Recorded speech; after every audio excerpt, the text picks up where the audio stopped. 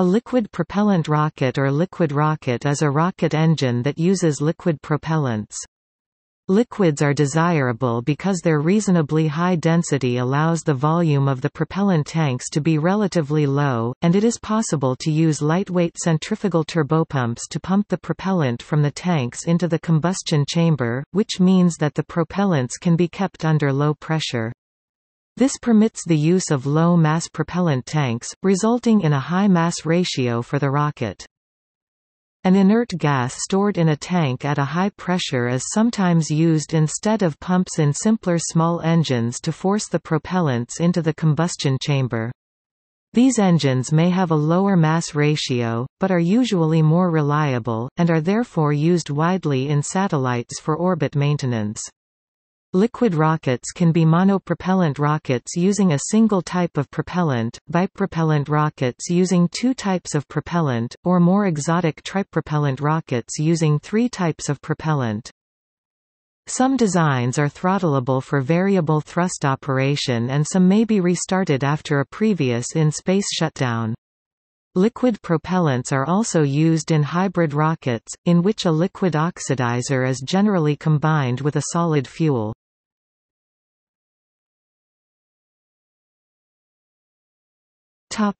History. The idea of liquid rocket as understood in the modern context first appears in the book The Exploration of Cosmic Space by Means of Reaction Devices, by the Russian school teacher Konstantin Tsiolkovsky. This seminal treatise on astronautics was published in May 1903, but was not distributed outside Russia until years later, and Russian scientists paid little attention to it.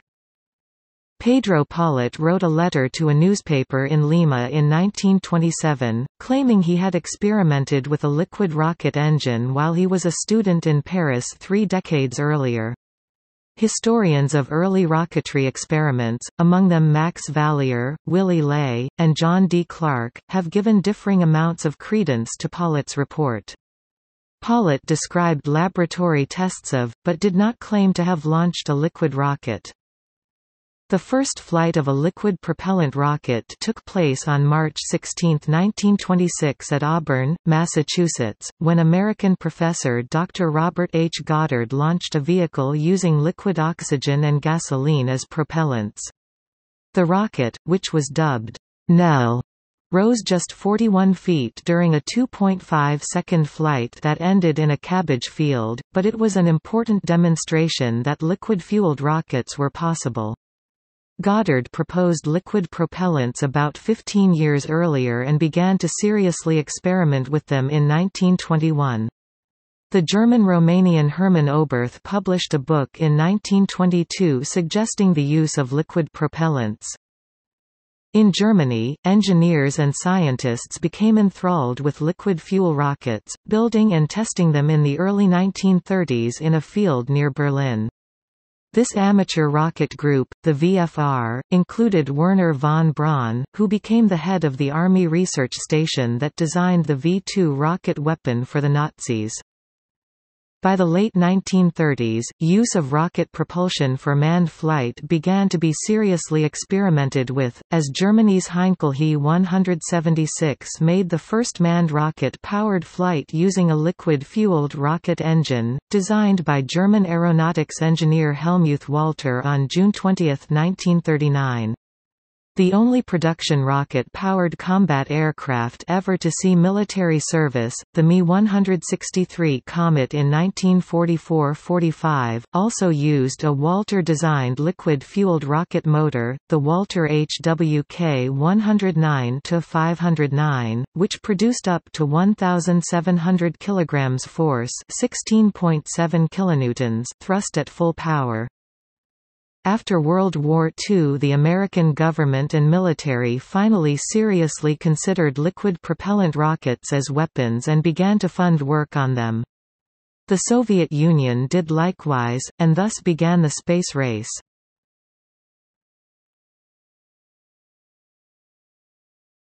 Types. Liquid rockets have been built as monopropellant rockets using a single type of propellant, bipropellant rockets using two types of propellant, or more exotic tripropellant rockets using three types of propellant.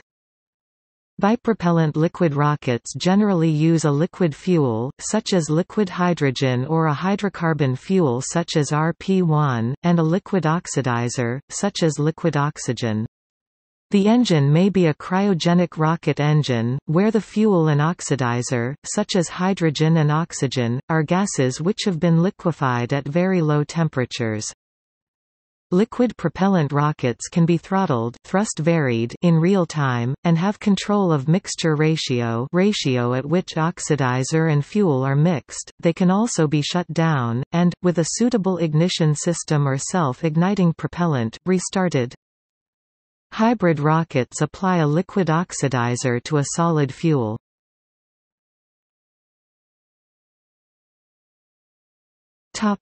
Principle of operation.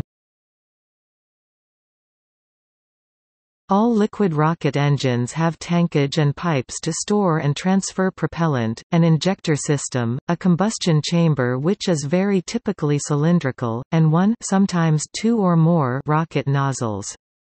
Liquid systems enable higher specific impulse than solids and hybrid rocket engines and can provide very high tankage efficiency. Unlike gases, a typical liquid propellant has a density similar to water, approximately 0.7 to 1.4 grams per cc, except liquid hydrogen, which has a much lower density, while requiring only relatively modest pressure to prevent vaporization. This combination of density and low pressure permits very lightweight tankage, approximately 1% of the contents for dense propellants and around 10% for liquid hydrogen, due to its low density and the mass of the required insulation. For injection into the combustion chamber, the propellant pressure at the injectors needs to be greater than the chamber pressure. This can be achieved with a pump. Suitable pumps usually use centrifugal turbopumps due to their high power and light weight, although reciprocating pumps have been employed in the past. Turbopumps are usually extremely lightweight and can give excellent performance, with an on-Earth weight well under 1% of the thrust. Indeed, overall rocket engine thrust-to-weight ratios including a turbopump have been as high as 155:1 with the SpaceX Merlin 1D rocket engine and up to 180:1 with the vacuum version. Alternatively, instead of pumps, a heavy tank of a high-pressure inert gas such as helium can be used, and the pump foregone, but the delta-V that the stage can achieve is often much lower due to the extra mass of the tankage, reducing performance, but for high altitude or vacuum use the tankage mass can be acceptable. The major components of a rocket engine are therefore the combustion chamber, thrust chamber, pyrotechnic igniter, propellant feed system, valves, regulators, the propellant tanks, and the rocket engine nozzle. In terms of feeding propellants to the combustion chamber, liquid propellant engines are either pressure-fed or pump-fed, and pump-fed engines work in either a gas generator cycle, a staged combustion cycle, or an expander cycle. A liquid rocket engine (LRE) can be tested prior to use, whereas for a solid rocket motor a rigorous quality management must be applied during manufacturing to ensure high reliability. A LRE can also usually be reused for several flights, as in the Space Shuttle and Falcon 9 series rockets. Use of liquid propellants can be associated with a number of issues. Because the propellant is a very large proportion of the mass of the vehicle, the center of mass shifts significantly rearward as the propellant is used. One will typically lose control of the vehicle if its center mass gets too close to the center of drag. When operated within an atmosphere, pressurization of the typically very thin-walled propellant tanks must guarantee positive gauge pressure at all times to avoid catastrophic collapse of the tank. Liquid propellants are subject to slosh, which has frequently led to loss of control of the vehicle. This can be controlled with slosh baffles in the tanks as well as judicious control laws in the guidance system. They can suffer from pogo oscillation where the rocket suffers from uncommanded cycles of acceleration. Liquid propellants often need ullage motors in zero gravity or during staging to avoid sucking gas into engines at start-up. They are also subject to vortexing within the tank, particularly towards the end of the burn, which can also result in gas being sucked into the engine or pump. Liquid propellants can leak, especially hydrogen, possibly leading to the formation of an explosive mixture. Turbopumps to pump liquid propellants are complex to design, and can suffer serious failure modes, such as overspeeding if they run dry or shedding fragments at high speed if metal particles from the manufacturing process enter the pump. Cryogenic propellants, such as liquid oxygen, freeze atmospheric water vapor into ice. This can damage or block seals and valves and can cause leaks and other failures. Avoiding this problem often requires lengthy chill-down procedures which attempt to remove as much of the vapor from the system as possible. Ice can also form on the outside of the tank, and later fall and damage the vehicle. External foam insulation can cause issues as shown by the Space Shuttle Columbia disaster. Non-cryogenic propellants do not cause such problems. Non-storable liquid rockets require considerable preparation immediately before launch. This makes them less practical than solid rockets for most weapon systems.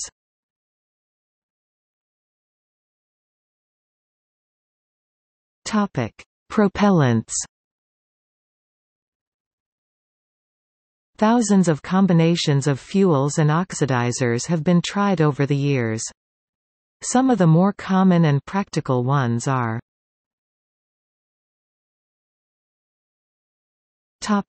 Cryogenic. Liquid oxygen (LOX, O2) and liquid hydrogen (LH2, H2) Space Shuttle main engines, Ariane 5 main stage and the Ariane 5 ECA second stage, the B3 of Blue Origin's New Shepard, the first and second stage of the Delta IV, the upper stages of the Ares I, Saturn V's second and third stages, Saturn IB, and Saturn I, as well as Centaur rocket stage, the first stage and second stage of the H2, HIIA, HIIB, and the upper stage of the GSLV-Mk2 and GSLV-Mk3. Liquid oxygen (LOX) and liquid methane (CH4), the in development Raptor (SpaceX) and B4 Blue Origin engine zone of the most efficient mixtures, oxygen and hydrogen, suffers from the extremely low temperatures required for storing liquid hydrogen, around 20 K or -253 degrees Celsius, and very low fuel density, 70 kilograms per cubic meter, compared to RP1 at 820 kilograms per cubic meter, necessitating large tanks that must also be lightweight and insulating. Lightweight foam insulation on the Space Shuttle external tank led to the Space Shuttle Columbia's destruction, as a piece broke loose, damaged its wing and caused it to break up on atmospheric re-entry.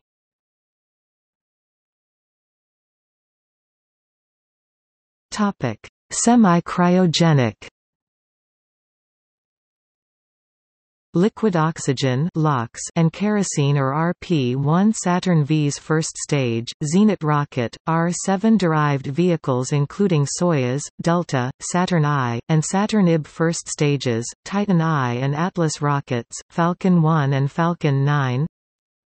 Liquid oxygen (LOX) and alcohol ethanol, C2H5OH early liquid-fueled rockets, like German World War II A4, aka V2, and Redstone. Liquid oxygen (LOX) and gasoline, Robert Goddard's first liquid fuel rocket. Liquid oxygen (LOX) and carbon monoxide (CO) proposed for a Mars hopper vehicle with a specific impulse of approximately 250 s, principally because carbon monoxide and oxygen can be straightforwardly produced by zirconia electrolysis from the Martian atmosphere without requiring use of any of the Martian water resources to obtain hydrogen.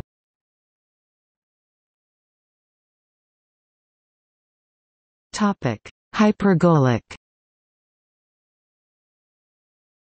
T-Stoff 80% hydrogen peroxide, H2O2 as the oxidizer, and C-Stoff methanol, CH3OH, and hydrazine hydrate, N2H4N H2O as the fuel used for the Hellmuth Walter Work HWK 109-509A, B and C engine family used on the Messerschmitt Me 163B Comet, an operational rocket fighter plane of World War II, and BA 349 Natter manned VTO interceptor prototypes.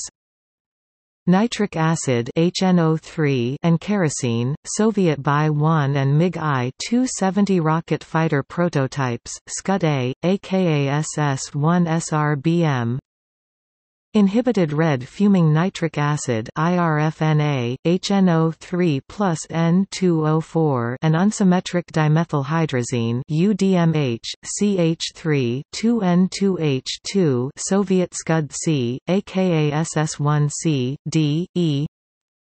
Nitric acid 73% with dinitrogen tetroxide 27% AK27 and kerosene gasoline mixture TM185 various Russian USSR Cold War ballistic missiles R12 Scud-B, D, Iran Shahab 5 North Korea Taepodong 2 high test peroxide H2O2 and kerosene, UK 1970s Black Arrow, USA development or study, BA 3200 hydrazine N2H4 and red fuming nitric acid, MIM3 Nike Ajax anti-aircraft rocket unsymmetric dimethylhydrazine UDMH and dinitrogen tetroxide N2O4 Proton, Rokot, Long March 2 used to launch Shenzhou crew vehicles. Aerozine 50 50% UDMH, 50% hydrazine and dinitrogen tetroxide N2O4 Titans 2-4, Apollo Lunar Module, Apollo Service Module, interplanetary probes such as Voyager 1 and Voyager 2. Monomethylhydrazine MMH, CH3 HN2H2 and dinitrogen tetroxide N2O4 Space Shuttle Orbiter's Orbital Maneuvering System OMS engines and Reaction Control System RCS thrusters. SpaceX's Draco and SuperDraco engines for the Dragon spacecraft, for storable ICBMs and most spacecraft, including crewed vehicles, planetary probes, and satellites, storing cryogenic propellants over extended periods is unfeasible. Because of this, mixtures of hydrazine or its derivatives in combination with nitrogen oxides are generally used for such applications, but are toxic and carcinogenic. Consequently, to improve handling, some crew vehicles such as Dream Chaser and Spaceship Two plan to use hybrid rockets with non-toxic fuel and oxidizer combinations.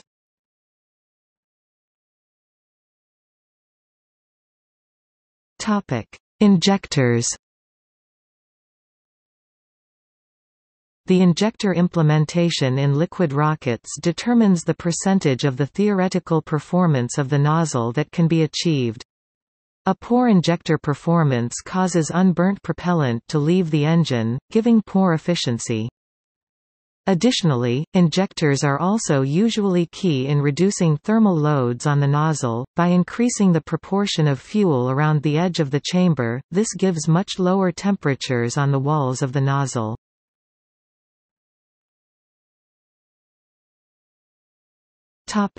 Types of injectors. Injectors can be as simple as a number of small diameter holes arranged in carefully constructed patterns through which the fuel and oxidizer travel. The speed of the flow is determined by the square root of the pressure drop across the injectors, the shape of the hole and other details such as the density of the propellant. The first injectors used on the V2 created parallel jets of fuel and oxidizer which then combusted in the chamber. This gave quite poor efficiency. Injectors today classically consist of a number of small holes which aim jets of fuel and oxidizer so that they collide at a point in space a short distance away from the injector plate. This helps to break the flow up into small droplets that burn more easily. The main types of injectors are shower head, self-impinging doublet, cross-impinging triplet, centripetal or swirling. Pintle injector permits good mixture control of fuel and oxidizer over a wide range of flow rates. The Pintle injector was used in the Apollo lunar module engines, descent propulsion system, and the Kestrel engine. It is currently used in the Merlin engine on Falcon 9 and Falcon Heavy rockets. The Space Shuttle main engine uses a system of fluted posts, which use heated hydrogen from the preburner to vaporize the liquid oxygen flowing through the center of the posts, and this improves the rate and stability of the combustion process. Previous engines such as the F-1 used for the Apollo program had significant issues with oscillations that led to destruction of the engines, but this was not a problem in the SSME due to this design detail. Valentin Glushko invented the centripetal injector in the early 1930s, and it has been almost universally used in Russian engines. Rotational motion is applied to the liquid, and sometimes the two propellants are mixed, then it is expelled through a small hole, where it forms a cone-shaped sheet that rapidly atomizes. Goddard's first liquid fuel engine used a single impinging injector.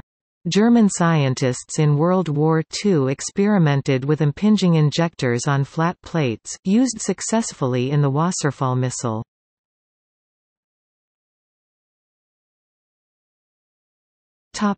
Combustion stability.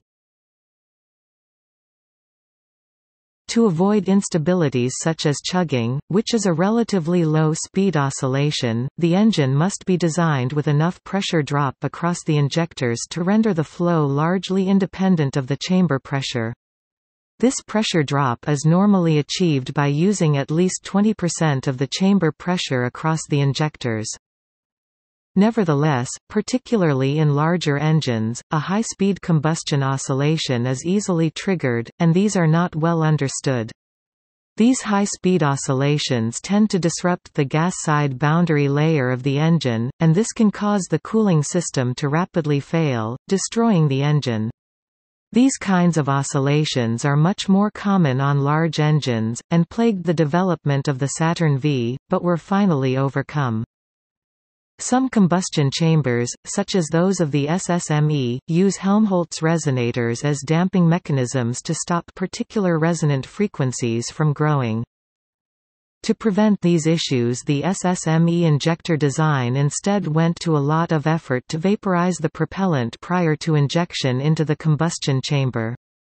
Although many other features were used to ensure that instabilities could not occur, later research showed that these other features were unnecessary, and the gas phase combustion worked reliably. Testing for stability often involves the use of small explosives. These are detonated within the chamber during operation, and causes an impulsive excitation. By examining the pressure trace of the chamber to determine how quickly the effects of the disturbance die away, it is possible to estimate the stability and redesign features of the chamber if required.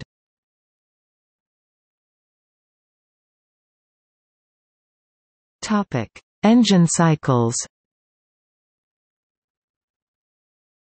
For liquid propellant rockets, 4 different ways of powering the injection of the propellant into the chamber are in common use. Fuel and oxidizer must be pumped into the combustion chamber against the pressure of the hot gases being burned, and engine power is limited by the rate at which propellant can be pumped into the combustion chamber. For atmospheric or launcher use, high pressure, and thus high power, engine cycles are desirable to minimize gravity drag. For orbital use, lower power cycles are usually fine. Pressure-fed cycle. The propellants are forced in from pressurized relatively heavy tanks. The heavy tanks mean that a relatively low pressure is optimal, limiting engine power, but all the fuel is burned, allowing high efficiency. The pressurant used is frequently helium due to its lack of reactivity and low density. Examples: AJ-10, used in the Space Shuttle OMS, Apollo SPS, and the second stage of the Delta II. Electric pump fed.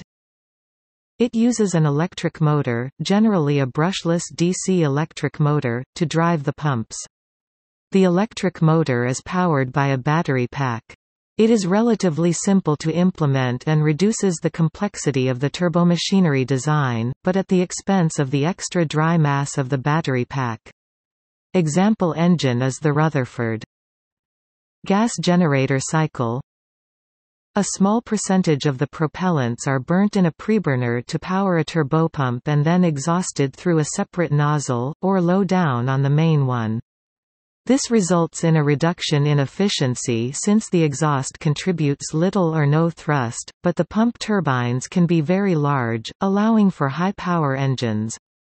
Examples: Saturn V's F1 and J2, Delta FA's -68 rupees, Ariane 5's HM7B, Falcon 9's Merlin. Tap-off cycle takes hot gases from the main combustion chamber of the rocket engine and routes them through engine turbopump turbines to pump fuel, then is exhausted. Since not all fuel flows through the main combustion chamber, the tap-off cycle is considered an open-cycle engine. Examples include the J2S and B3. Expander cycle. Cryogenic fuel, hydrogen, or methane, is used to cool the walls of the combustion chamber and nozzle. Absorbed heat vaporizes and expands the fuel, which is then used to drive the turbopumps before it enters the combustion chamber, allowing for high efficiency, or is bled overboard, allowing for higher power turbopumps. The limited heat available to vaporize the fuel constrains engine power.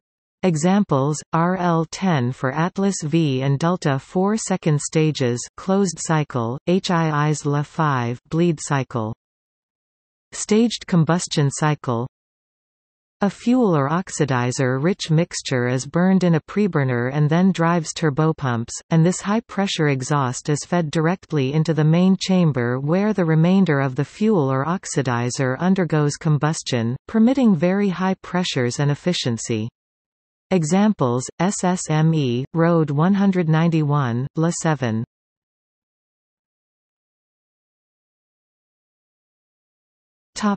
Engine cycle trade-offs. Selecting an engine cycle is one of the earlier steps to rocket engine design. A number of trade-offs arise from this selection, some of which include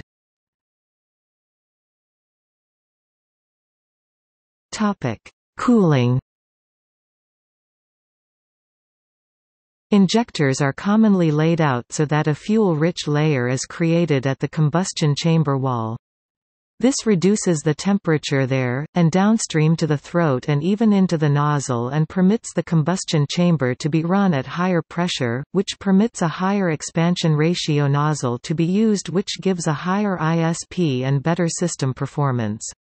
A liquid rocket engine often employs regenerative cooling, which uses the fuel or less commonly the oxidizer to cool the chamber and nozzle.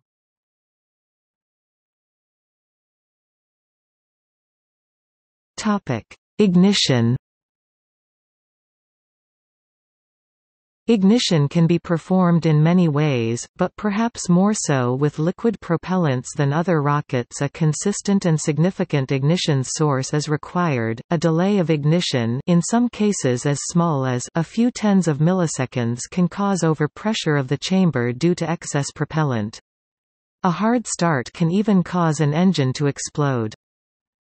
Generally, ignition systems try to apply flames across the injector surface, with a mass flow of approximately 1% of the full mass flow of the chamber. Safety interlocks are sometimes used to ensure the presence of an ignition source before the main valves open, however reliability of the interlocks can in some cases be lower than the ignition system. Thus it depends on whether the system must fail safe, or whether overall mission success is more important. Interlocks are rarely used for upper, unmanned stages where failure of the interlock would cause loss of mission, but are present on the SSME, to shut the engines down prior to liftoff of the Space Shuttle. In addition, detection of successful ignition of the igniter is surprisingly difficult. Some systems use thin wires that are cut by the flames. Pressure sensors have also seen some use. Methods of ignition include pyrotechnic, electrical spark or hot wire, and chemical. Hypergolic propellants have the advantage of self-igniting, reliably and with less chance of hard starts. In the 1940s, the Russians began to start engines with hypergolic fuel, then switch over to the primary propellants after ignition. This was also used on the American F-1 rocket engine on the Apollo program. Ignition with a pyrophoric agent, triethylaluminium ignites on contact with air and will ignite and/or decompose on contact with water, and with any other oxidizer. It is one of the few substances sufficiently pyrophoric to ignite on contact with cryogenic liquid oxygen.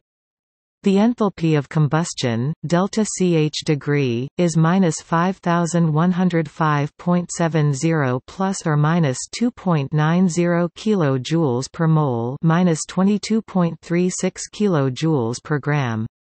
Its easy ignition makes it particularly desirable as a rocket engine igniter. May be used in conjunction with triethylborane to create triethylaluminum triethylborane, better known as TTEB.